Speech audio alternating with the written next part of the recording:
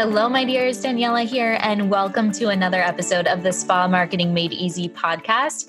We have an amazing interview for you guys today. So a while ago, I asked in the Facebook group, if I'm going to interview a doctor, what questions do you guys want to know?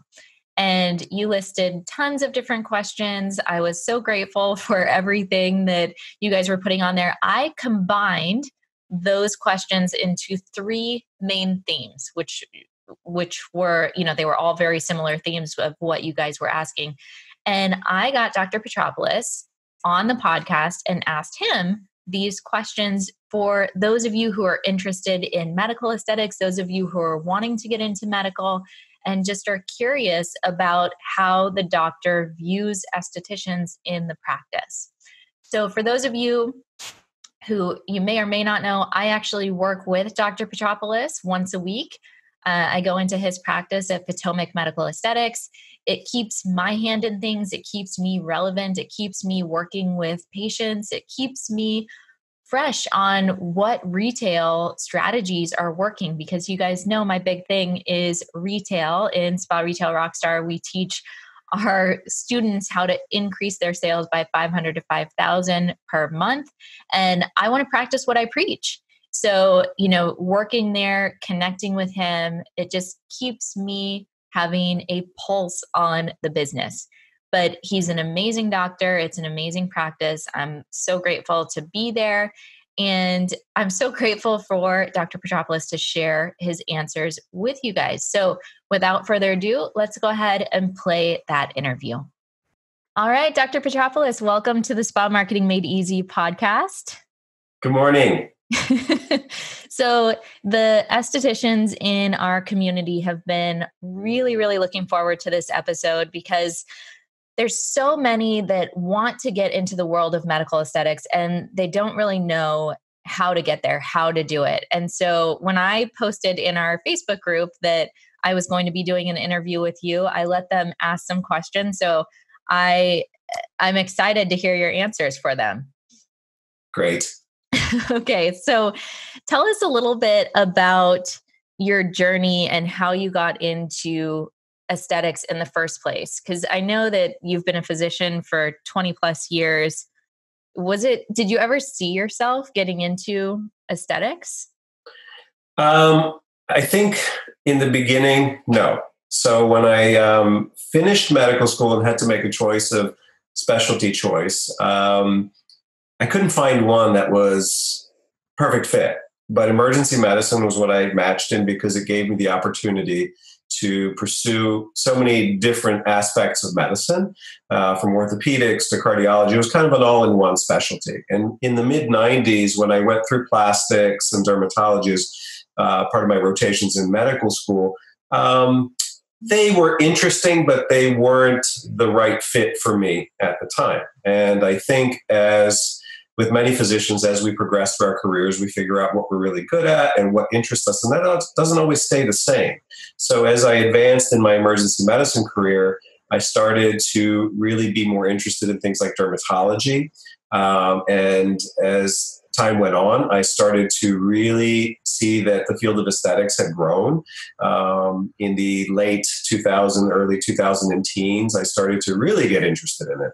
And at that point, decided to start getting educated in that aspect of medicine and start getting my certifications. And my wife and I made a big leap of faith to open up our own practice in 2016. And I think it's been the best decision that we've made to date. Well, I know one thing that's really interesting that I've learned from you after getting to know you a little bit more is that didn't you have a photography business? I did.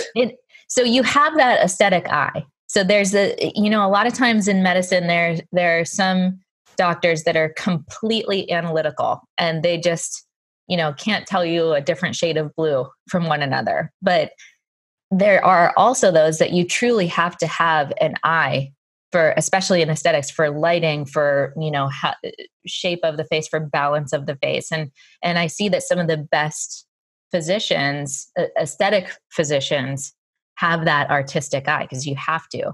So it almost kind of seems like a natural progression, even if you didn't really know it going into your, medicine in the beginning. Yeah, I think it's definitely helped. And I don't know if it's a skill set that you are born with or you can cultivate it. Maybe it's a little bit of both. But in the 90s, when I was in medical school and in residency, I had a portrait photography business. I also did a lot of automotive racing photography too. So it's a mixed bag, but I really like doing portraits. And so I would do both commercial for location shots for people in business settings as well as families. I did an occasional wedding here and there, but what you have to learn within photography when you're shooting portraits is looking at someone's features and recognizing strengths and weaknesses. And we all have strengths and weaknesses, but your lighting as well as the angles in which you shoot the portrait really make a difference in how things look. But what I really learned is that people have a very keen sense of what they don't like when they look at themselves in their own photographs. Mm-hmm. So listening to my clients in the photography world was my best way of making them happy by knowing what they liked and what they didn't like. But sometimes they weren't sure, so you had to give them some input as to what might make things look better. For example, if they have a weak jawline or a prominent nose, you would figure out what lighting and what angles would look best. And so that became a cultivated skill set, which was very vital in doing portrait photography, but it also seems to be really helpful in doing aesthetics. And it certainly has developed in my eye over the years that I've been in aesthetics, but I think that it was a nice skill set to have prior to going into aesthetics and understanding the balance of the face and how to accentuate or de-accentuate certain features that may be strengths or weaknesses. Yeah, I totally see the connection there. Totally. Because you have to have that eye, because so often people say, oh, I don't like nasolabial folds. And you think, oh, well, you put filler in there, but that's not always the case. That's not always solving the problem. A lot of times we're injecting in different areas to kind of lift. So I think without that aesthetic eye, it's not like this black and white formula. It's kind of one of those skills that you have to learn, or you have to have kind of the artistic or trained eye to really understand how the face is and how light hits and all of those kind of things. I agree. And even from the scientific perspective, there have been a lot of aesthetic studies where they look at what cultures really deem universally attractive. And sometimes there are proportions that are very consistent among relative ratios between cheeks to lower face that appeal also to the scientific side of a physician. But it's a mix of learning about what is an aesthetic ideal and also just using some natural visualization of what things will look like when you accentuate the mid-face, bringing a little bit more cheek into a flattened mid-face. There's definitely a lot of learning that happens, but you have to be willing to learn and not go in with a notion that you already know what you're doing. You have to be willing to learn and listen from people who are better and more experienced and incorporate that into your practice. So as you've been growing your practice over the past couple of years, I know that you have, I work with you. We've got a couple of aestheticians there. So what do you feel has been like the greatest value of having aestheticians in your practice? Because everyone has a different role that they play, but when we're looking at quality of care for the patient, what value do you feel that the esthetician brings? So I've yet to meet anybody who knows it all. And so I know my strengths and my weaknesses, but I think that the estheticians that I work with are better at skincare and knowledge of skincare products than I am. I'm trying to learn. I'm better at procedures and understanding the nuances of the procedures I do, but I certainly look to the estheticians I have to help me out in guiding sometimes the right skincare and problem skin or skin that's not reacting to what I think might do the trick. So I think that the knowledge base that the estheticians have is greater than mine in certain fields. And so that balances out the practice. What I also think that they bring to the practice is a set of procedures that I don't do that complements the full spectrum of what a patient really is looking for. And so part of the best overall approach to get the desired results is a combination of what estheticians do and what other healthcare providers do. So if I only offered my services, I think I would be missing out on 50% of what a patient really needs, which is long-term skin management and improvement by doing things that I don't do on a daily basis. So through my hydrofacials, through my peels, through skincare. But I also think that the estheticians have a more type of interaction with the patients that is a little more balanced than what typically myself or most physicians do. And I think they're wonderful at listening to the patients. But they also incorporate patient concerns when they're seeing them and bring them into potentially procedures that I'm going to do. So from the business side, they're a vital part of my business in addressing patient concerns that may not be treatable with esthetician service, but the knowledge of what I can do often will steer a patient into the right treatments for concerns that my services will give solutions to. So a really synergistic relationship. Totally. And I think that I always will try to tell patients what is going to be most beneficial for skincare that an esthetician can do. And the estheticians do the same thing. And together, I think it makes a great team. Yeah, totally agree. So when you are, because there are so many estheticians who are looking to get into medical and they're not really sure, if they're qualified or what the next step is or what skill set they need, what do you look for when you're hiring someone? And would you ever consider someone who hasn't been trained in medical, or is it like what are the boxes that need to be checked to bring someone into your practice? That's a great question. I think that I would consider somebody that's not trained if they demonstrated the type of characteristics that would tell me that they would make a great fit with the right training. Because I think that you and I have both had this discussion that if a person wants to learn, even if they don't know something, they will learn it better than somebody who is not willing to learn. I saw that personally in my physician training, that the best physicians I've ever worked with are those who may not have had as much experience, but were willing to learn and absorbed everything. And so if I had a potential candidate who may not have the experience of somebody of 10 years in the business, but they demonstrated the type of willingness to be trained, and they also had the type of interactions with myself that would tell me that they're going to be great with their clients, I would definitely hire them and put the money and the time into training them accordingly, because that person's going to be a much better employee than somebody who doesn't have those skill sets or doesn't really want to do the things that it takes to learn more and to cultivate a skill set that's going to be the best it could be. So our friend Matt Toronto, who is an amazing, amazing consultant, med spa owner in this industry, he always says, hire the smile, train the skill. Yes. So I think that that's kind of it's a easy, simple way to say that there are certain things that can't be trained. Your drive, your passion, your desire to serve your patients on a level that's not just get them in, get them out, but really, truly help them.